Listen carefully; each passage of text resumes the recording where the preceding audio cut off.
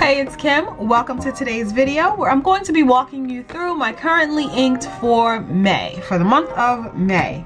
So, as I usually do, I flip through my handy dandy ink sample book, or swatch book I should say, and I picked out the colors that I want to use for this month. And I already did set up my little page for May in my little notebook. So I'm ready. I'm ready to go. So let's do this. I'm thinking that the video won't be too long. And I also picked out the inks that I want to, or not the inks, the pens that I want to use for the month as well. Alright, so here's my little format set up. It's really nothing too extensive. I just have a sheet for each month showing the options that I picked out and the pens and the inks. And also in this little booklet, which I believe I did explain, I have all of my pens that I have and samples of writing for each of those pens. Maybe one day I'll go through that, but no, I feel like it's kind of boring. I think though I will do an updated fountain pen collection video, because the last one I did may have been 2021 and a lot can happen in a year or like a year and a half. So by that I mean a lot of pens are purchased within a year and a half. So I do think I will be doing that kind of video sometime soon. It's a pretty easy video to put together. I don't know why I haven't done it yet, but I'll get working on that. So these are the pens that I have chosen to be using for May. So I'll zoom you in and we can get started. So as is usual, what I've been doing since January, I have 5 pens selected. So we're gonna go through the 5 inks that I have them filled with, and the pens serve a purpose. So the first one is the one that I'll be using for my daily journal, or my daily planner I should say. And then the next one is like an accent color that I'll normally use to write on the monthly calendar if I have some notes that I want to track there, or on the margins of my daily pages. Just something, a color I'll use if I want something to stand out or to draw attention to my eye. So that's the second one. And then the third one is the pen that I'll use for my daily journal. So that's the one I'm writing with an awful lot. So it's very much an important pen, also an important ink. So it has to be something that I can see very well, and it has to be a pen that I enjoy writing for a long period of time with. And then the next pen I have is the one that I use for my 5-year journal. So that's the one that I use for family. So that's all family stuff in the 5-year journal. And similarly, I like it to be something that I enjoy writing with, of course. And also an ink that I do not find annoying to the eye. However, I will say that I'm kind of branching out a little bit. So, you know, being a little bit more adventurous, considering those are really short passages that you write on the 5-year Hobonichi journal. So it's not a whole lot of writing. So I can be a little bit more adventurous in the colors that I choose for that purpose. And then the 5th pen is the one that I use for my business planner, which I have stated that I'm trying to use all blue inks for the year of 2023. So I do have a blue ink ready to go for that one.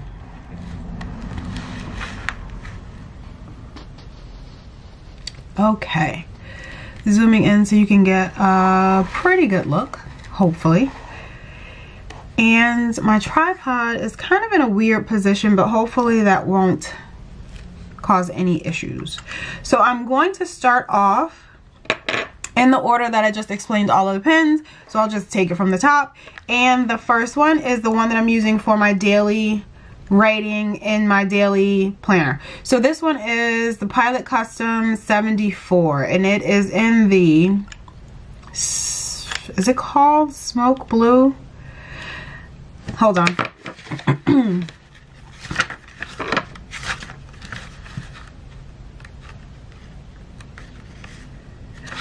Oh, Okay, it's called Blue Stone. So this book does come in handy because I do write down the names and the descriptions of all of the pens as well on each of those sheets that I have reserved in here. So again, this is a Pilot Custom 74 in Blue Stone, and this is a fine nib, yes.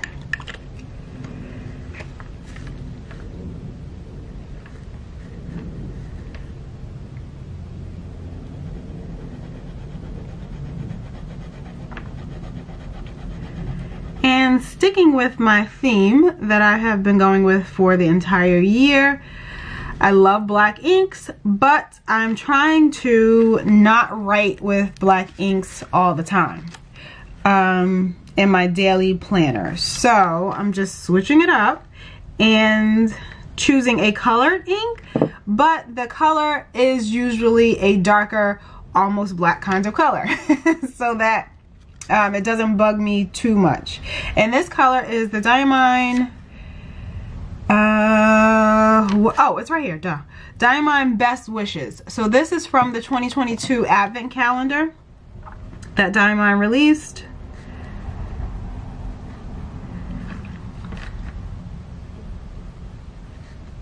And there was a different color that I wanted to use, but it was very shimmery. It was actually from the same Advent Calendar, and I think the color was Alpine. So that was a color that I really wanted to use because I felt like it complemented the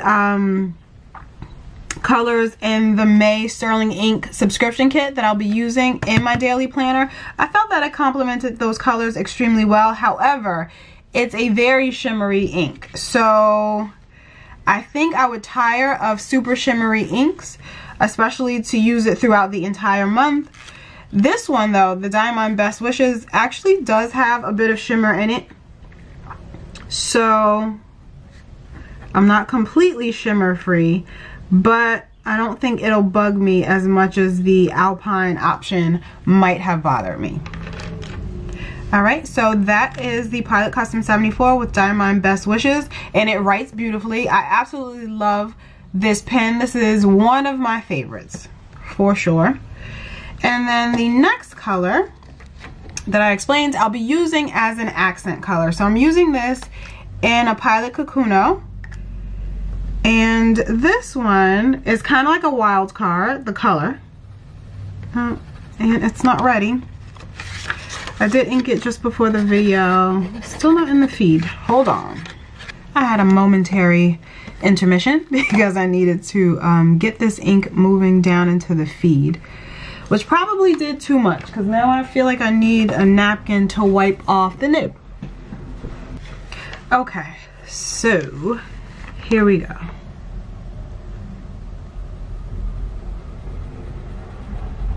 So this one is definitely a wild card. I don't normally use bright inks like this, but I like it. I don't hate it.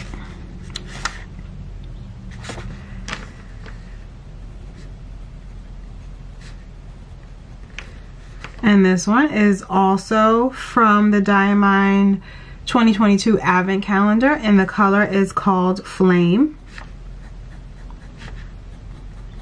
I'm sure you can see why.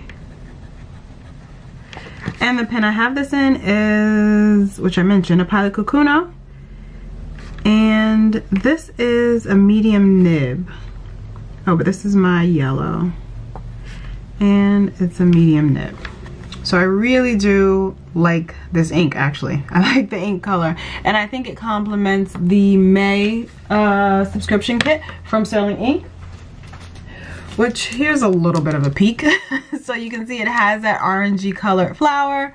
So I think that'll be nice. I didn't have an orange that was a little more subdued or a little less saturated, but I did feel this was the best color to stand out as an accent color in conjunction with the main color that I'll be using in my planner. So the next pen I'll be using is the one that's going to be for my journal. So this one is kind of a darker color, which we know I love, and this one is actually a let me see, because I don't remember which one it is. I don't remember the name offhand. Oh, so this one is Diamine Serendipity. So that's the one I'll be using, and you can see a lot of the sheening there. It's a really pretty ink. So clearly all of these inks, or a lot of these inks so far, I mean 3 out of the 5, are Diamine or Diamine Serendipity.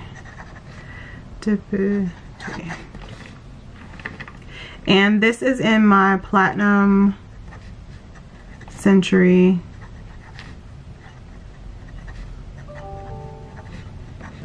$3776, the black one. And the nib I have on this is a soft fine, which I really do quite enjoy. It has like a little bit of a give and a bounce to it. That is really interesting. So I really do enjoy using this for longer journaling sessions, hence choosing this for my journaling pen for the month of May. All right, the next one is the one that I'll be using for my 5-year journal.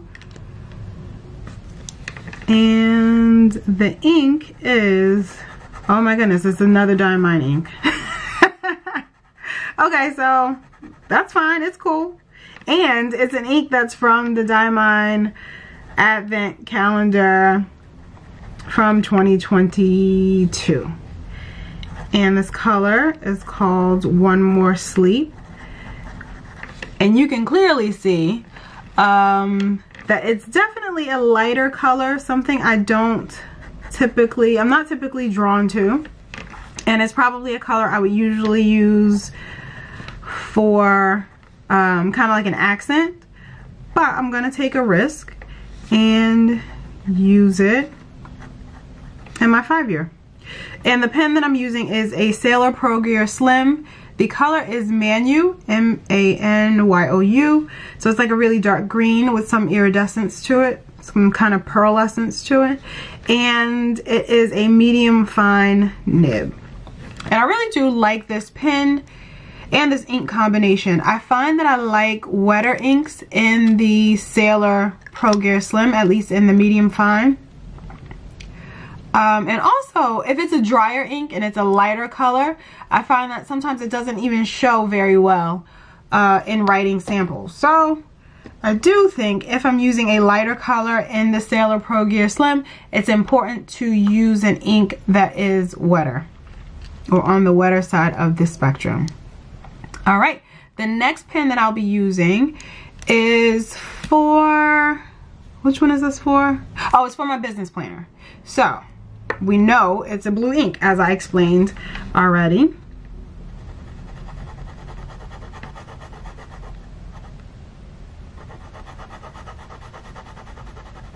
Very dark blue.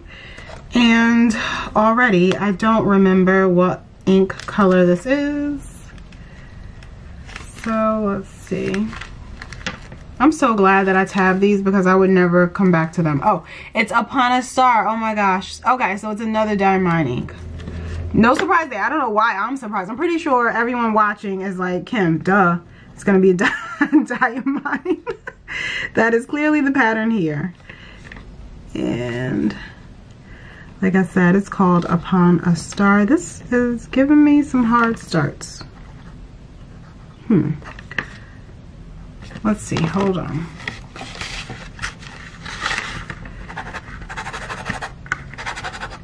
So, I don't know why it's doing that.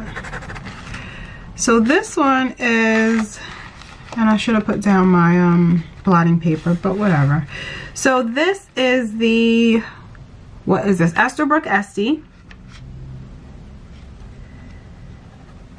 And this is a Flex Fine Nib. So, is it fine? Or is it EF? I think it's a fine. So I do find that this kind of gives me a little trouble. This nib, I'm not sure what it is. I'm not sure what it is about the nib, but the Flex one doesn't write as smoothly as the other Esterbrook nibs that I have. So I don't know if it needs some work.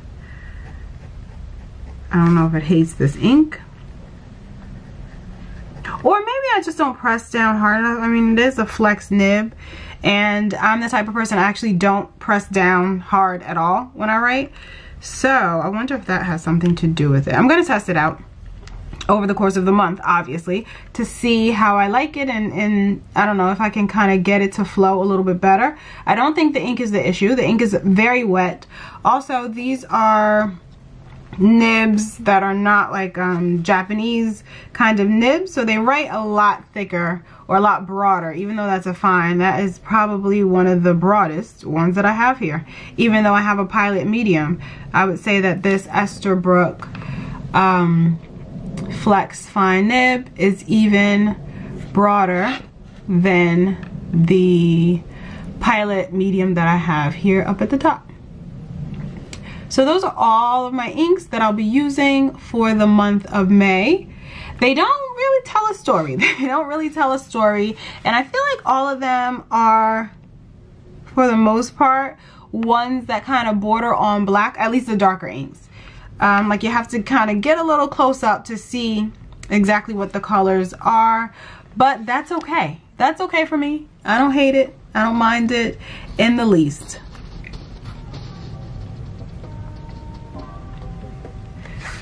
Alright, so those are the inks and the pens I have chosen for my currently inked for May 2023. Of course, I'll be showing some more close-ups or some of the pens and inks in action on my Instagram page. So if you're interested in that, please feel free to check me out at Martin-MadeCo. And thank you so much for watching today's video. If you have any questions or comments, feel free to leave them down below, and I'll see you in the next one.